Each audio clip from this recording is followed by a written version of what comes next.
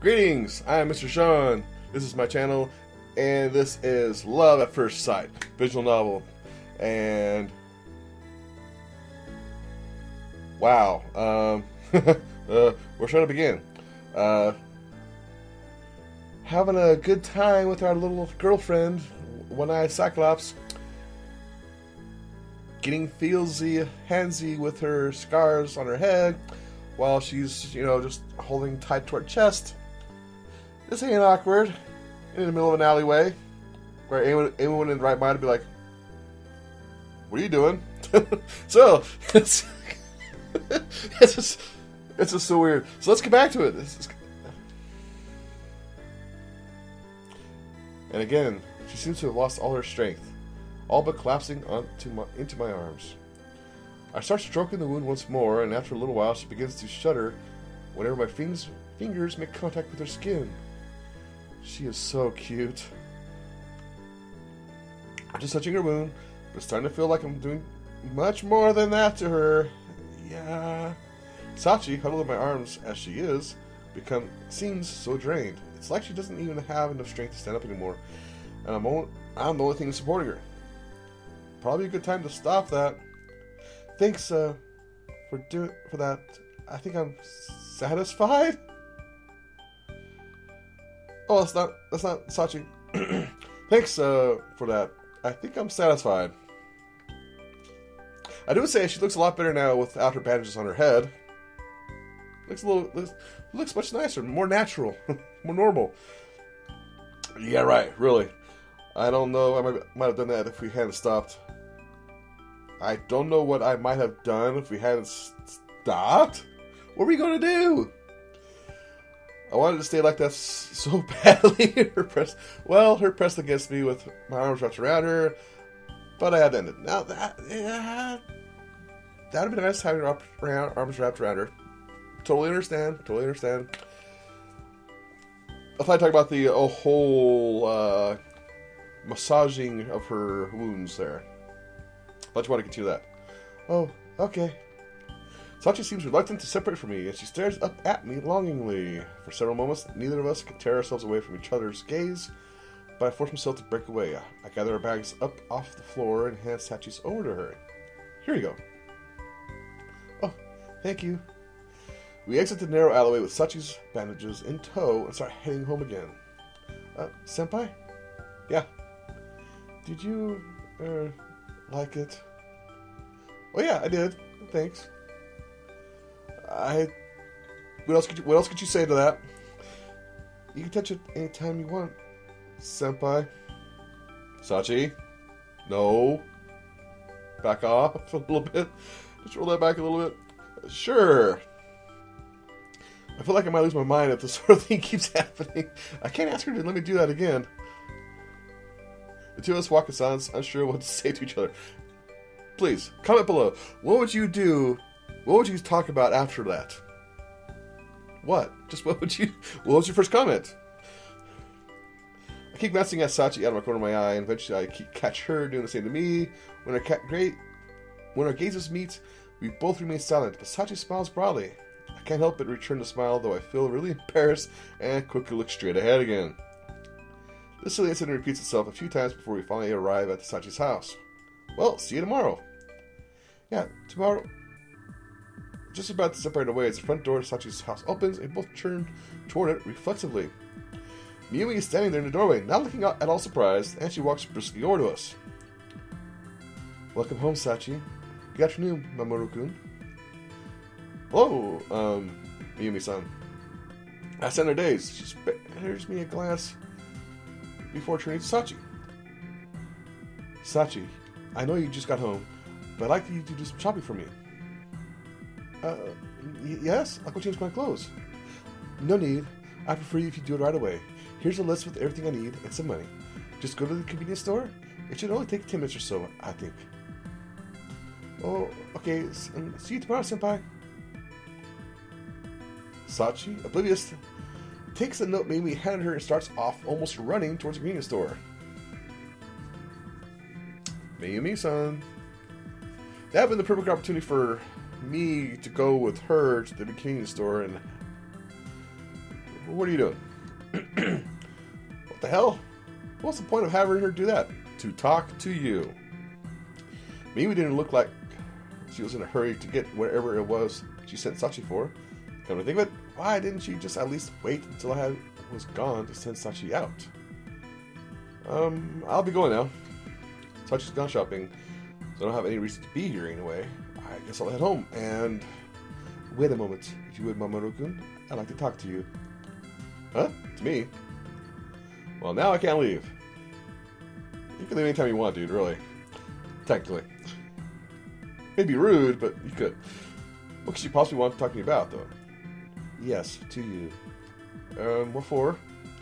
Yesterday, Sachi came home looking like she had been crying her eye out. I'd like to know why, and I think you might be able to tell me. Crying? Sachi didn't tell you? Well, I heard quite a bit from her, you know. There's one thing I'd like to hear from you, though. Are you teasing her with all this? Having fun at her expense? What? No, I never do. Really? Yes, I swear. I see. Well, if that's the truth, I'm glad to hear it. But I do wonder, do you think you can take care of her? Well, yes, I do. What do you mean by that? I assume you know that Sachi and I do not have the best relationship. I think it might be irresponsible for me to ask this of you, but I'd like you to become someone she can rely on. Does that mean you're willing to let her rely on you? No, I was not implying that. It's just that I don't think she's willing to do so any longer. Sachi is... You're saying that she doesn't want to be around you? That she doesn't trust you? Yes, that is more or less what she has said. It's understandable, however. God dang, are all these people in her family just freaking super, not just introverts, super introverts? Like, they're all thinking, oh, wow. Has Sachi told you about her mother? Oh, has Sachi told you about her mother, my sister? Yes, a bit. The two of us were inseparable as children. When she was on her deathbed, she begged me to take care of Sachi after she was gone, and so I adopted her child. Sachi said something like that as well. At the time, my line of thinking was that Sachi was the reason that my sister's husband had disappeared, and that she had worked herself to death. None of that is Sachi's fault. In the back of my mind, I knew the girl was innocent. But I had just lost my beloved sister, and I had no one to blame but her, so I convinced myself that she was responsible. Great! I never told her that I blamed her, but I'm sure she knew it nonetheless. Actions greater than words sometimes. She soon began to keep her head down, even in the house. After that, there was no conversation between us beyond the bare minimum. I behaved like a child. I tried to involve her in my life as little as possible, and she did the same to me. She had just lost her mother, but I was too caught up in my own grief, too selfish to spare even one kind word for her. Thinking back, it was truly a shameful way to have behaved. At least she's thinking about it. But once she got into high school, she started coming home with numerous cuts and bruises. It was then I realized I had neglected my beloved sister's final wish. I knew then that I had let her down. But if you realize that, why did you try to help her? I did try. I wanted to know what was happening to her, of course, but she only told me that she had fallen, and nothing had happened to her, and now it's too late for me to help her. But she changed, you know, after she met you. Me? Oh, come on, guy. Seriously. Yes, at first, I was cautious of you, thinking that you might be the one responsible for her injuries. I'm sorry that I was not more amiable the last time you met. Oh, yeah, no problem. I guess that's why she was so overbearing back then. She just seemed less uptight compared to last time. Her stare was so icy that then, totally different from now, she is. Totally different from how she is now. Sorry. Although I suppose she was ready to accuse me of hurting Sachi from the moment she met me. Ever since that day, I first saw you in front of our house, that girl has been smiling more than ever before. She goes back to staring at the ground as soon as she notices me, of course. But still, when I gave her money on the day you two went out, she was the happiest I'd ever seen her. She even thanked me several times. I'd never seen her like that before, and it actually startled me, but her face at the time, delighted as she was nothing less than adorable. That was the first time she had ever asked something of me as well. It made me quite happy. And all of that is thanks to you. So you don't hate Sachi then, I take it? I do not. I thought I did for a long time, however, and I'm paying for that now. If you're admitting all this to me now, why not tell it all to Sachi too? I'm not sure she's willing to listen, even if I tried. I'm the source of her many bitter sorrows for her, you know. I think she'd listen. She is grateful to you for taking care of her. She just doesn't want to cause you any trouble. She told me that herself. But I don't know how I could possibly connect with her after everything I've done. Mayumi looks away from me, suddenly looking very troubled. She seems fixed on something, and I follow her line of sight to the street corner to see Sachi walking toward us. Her head down once again. Looks like it's time to wrap this up. Mamoru-kun, please keep everything I've told you a secret from Sachi. Sachi feels guilty about being a burden on Mayumi. Mayumi feels guilty about how she treated Sachi. Both these issues have all but resolved themselves, haven't they? If that's the case, they would be talking to each other. That's the problem.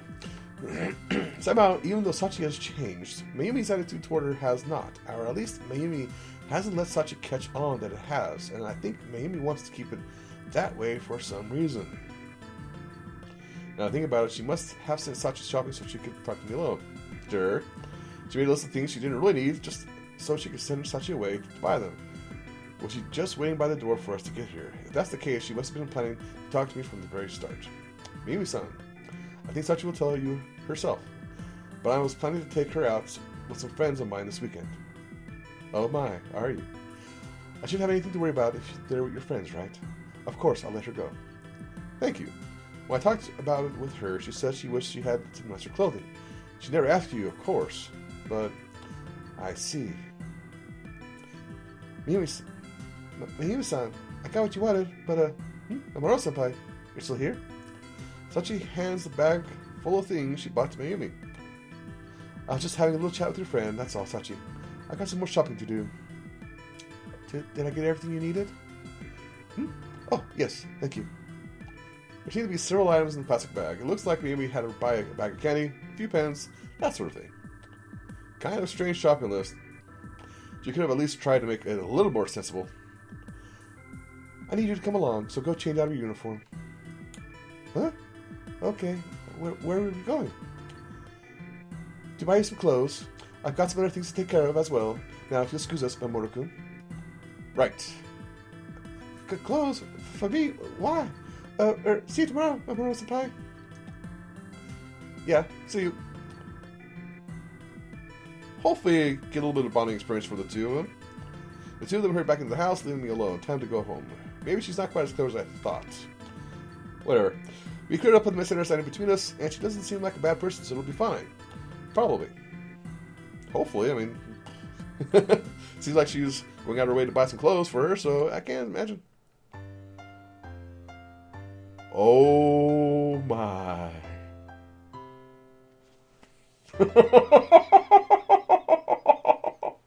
Oh my gosh, they CG'd it. Wow. Oh wow, that's adorable. Oh jeez Louise, are you kidding me? Oh, that was just adorable right there. Saturday morning, I ring Sachi's doorbell. Before long, I hear Sachi's footsteps before the door swings open.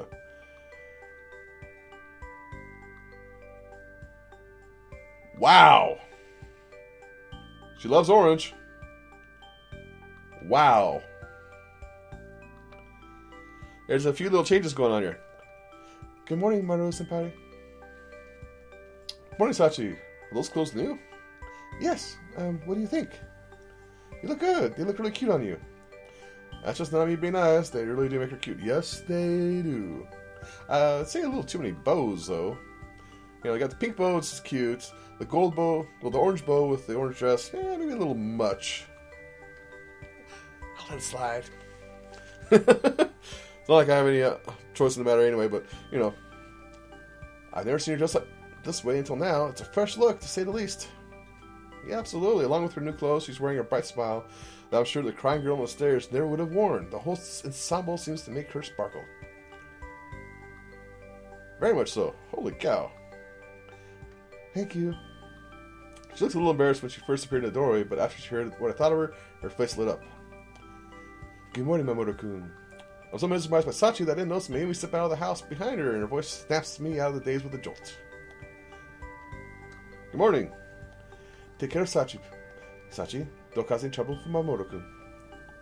Right. Mayumi's glaze is icy as ever. Her tone is no friendlier than usual, and Sachi responds in the same panicked tone she always has when talking to her aunt. Have a good time, you two.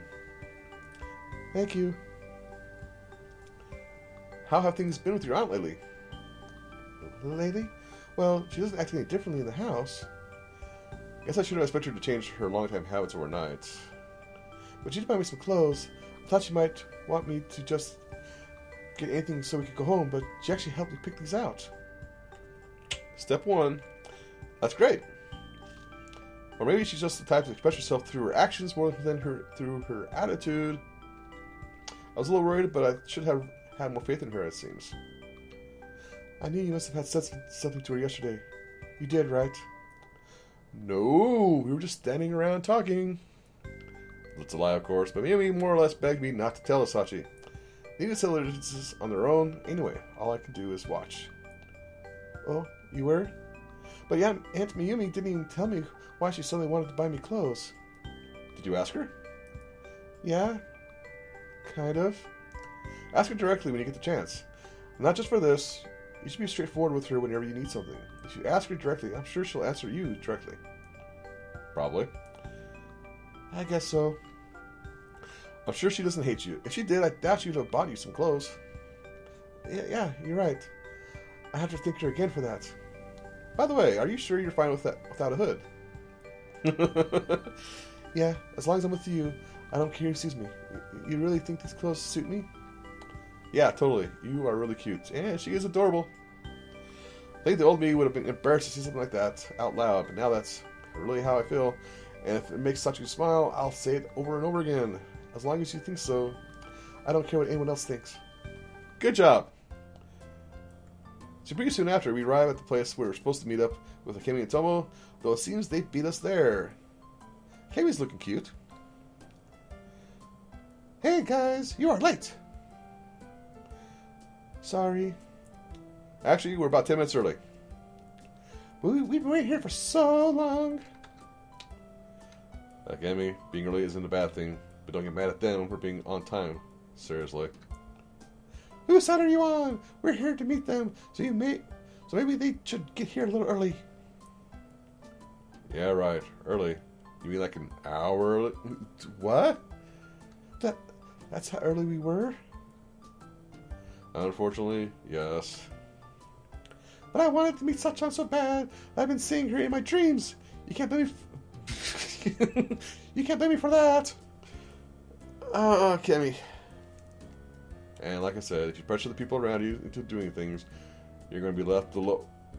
Hey, Sachan, your outfit's really cute. Don't. Oh, tables have turned. Don't ignore me. Whatever. Should we get going then? Yeah, does anyone object to walking? Nope, it's only like a 20-minute walk from here or something.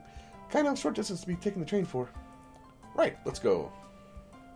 There's not enough room on the sidewalk for all of us to walk side by side, so Akemi and Tomo walk in front while Sachi and I follow behind. Oh, I forgot, Momoru-senpai? Sachi looks up to me. Yeah. Can we hold hands? Yeah, sure. I hesitated because Tomo and Akemi are here, but I guess that was more out of habit than anything. It's too late to hide my relationship with Sachi at this point. It's not like I can refuse her, but when she's staring at me with that beautiful, shining eye anyway. Wow. Getting cuter by the ever split in seconds. She's getting more cute. And she's singing? Sachi happily wraps her arm around mine. I don't think I've seen her fawn over me this much before. Well, then again, she has been pretty open with her affection lately. By the way, the place we're going to is... Ah, you guys look so cute! Akemi looking back at us seems almost upset as she says this. Sachi recoils from her outburst, suddenly embarrassed, and lowers her gaze, but she doesn't let go of my arm. Akemi's actually making me uncomfortable as well, but if Sachi's not letting go, I'm not about to force her to. Tomo, I want to do that too! Hey, cut it out. It's hard to walk like this. Akemi, spirited as always, seizes Tomo's arms as he turns his head to glare at me. Don't look at me. I didn't do anything. Get off. Aren't double dates just fantastic? It's a single date plus 2. That's gold, Tomo. Fine, fine. Just don't hang on me. Like I said, it's hard to walk like that.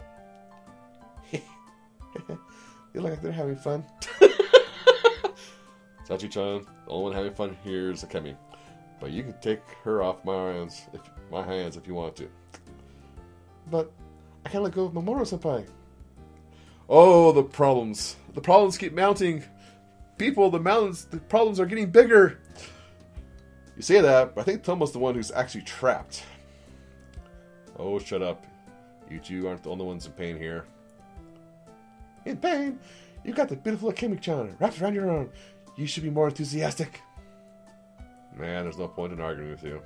Despite his protests, I can tell he's not entirely against latching onto him like that. In fact, she seems to have him in the palm of her hand. Well, based on her energy levels and based on his low energy levels, yeah, you can sort of get swept up in the cause here. Oh, that's looking a little bark. Oh, hey, this is the place. Oh, hey, this is the place, right? I'm not seeing much in the festival stuff, do you? We're finally here. The large plaza is dotted with various stalls. And there are a few people here, and they're doing some kind of performance or another. There are more people here than I thought there would be, and I can hear instruments being played somewhere beyond the crowd. There must be a concert around here somewhere. I didn't realize how big this event was going to be. Akemi, what is this all for? I hope she has more of a plan than just wandering around aimlessly. We need to use our time more wisely than that.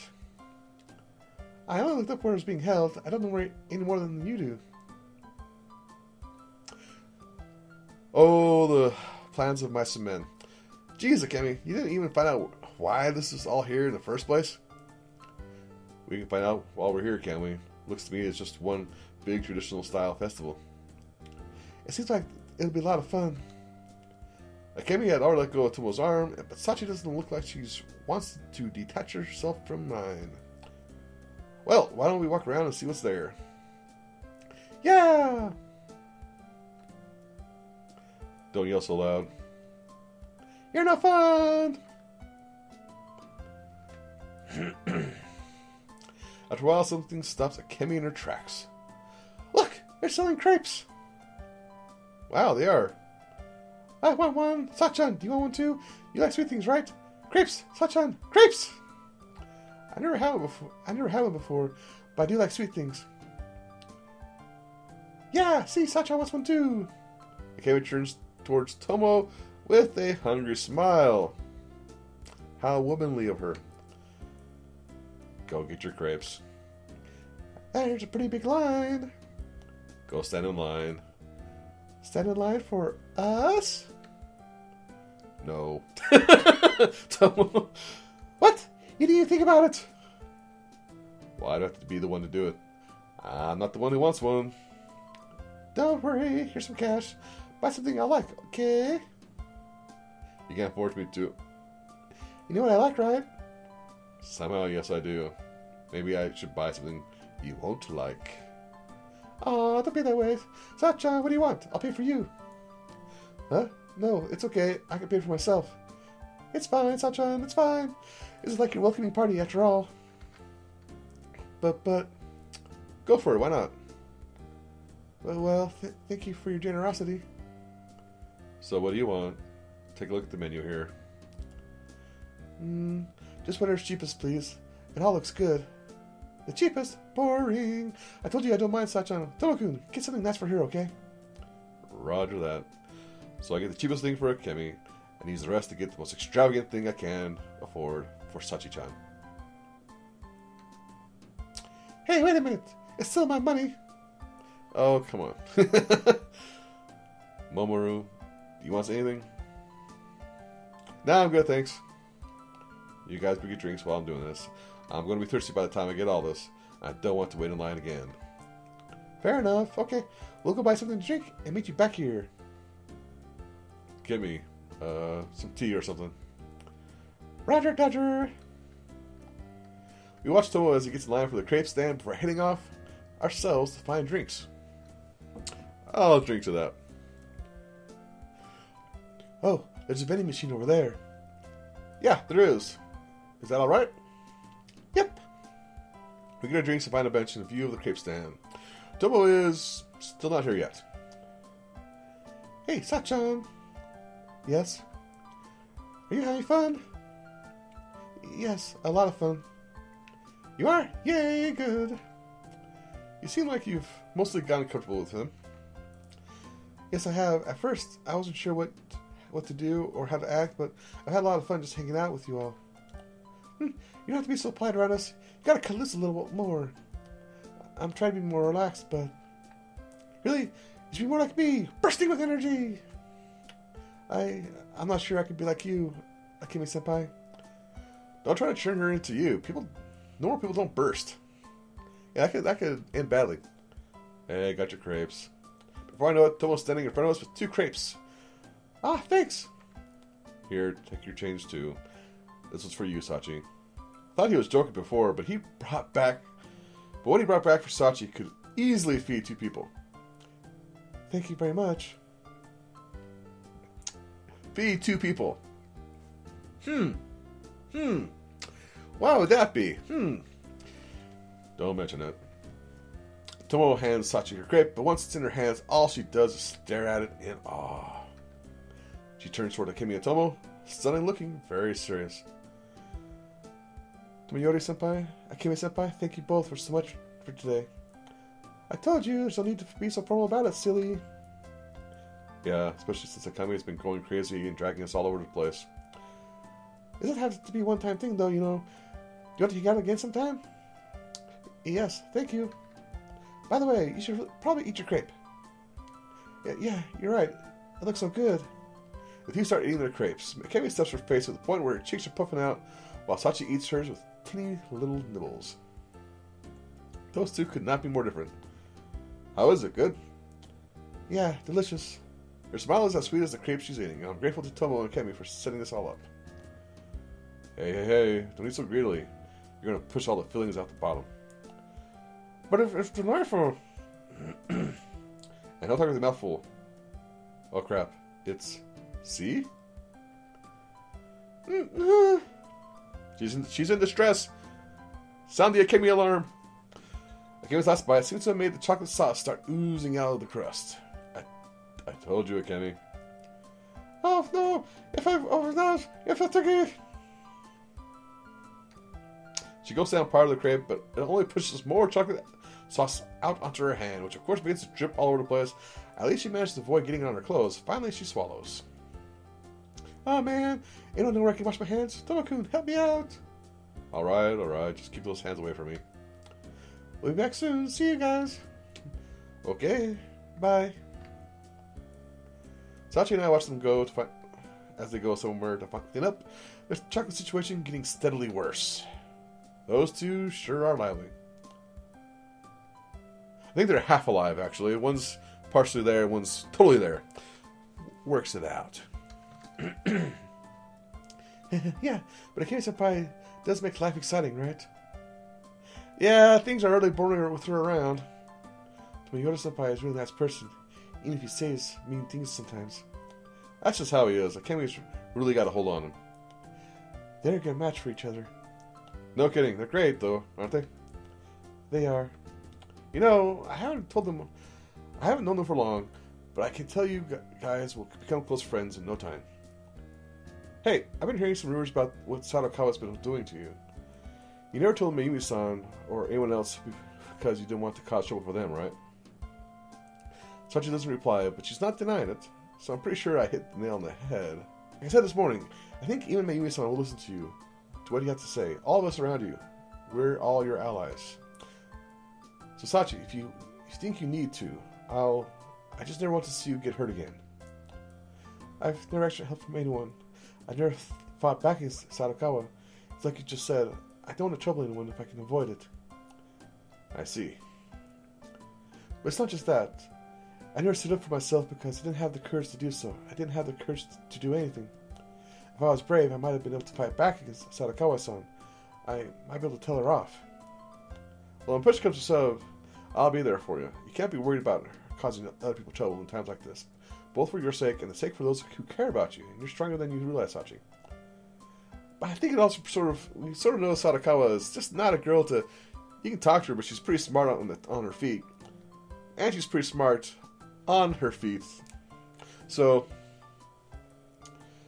it's just, yeah, maybe, definitely, but that's a decision that you have to make.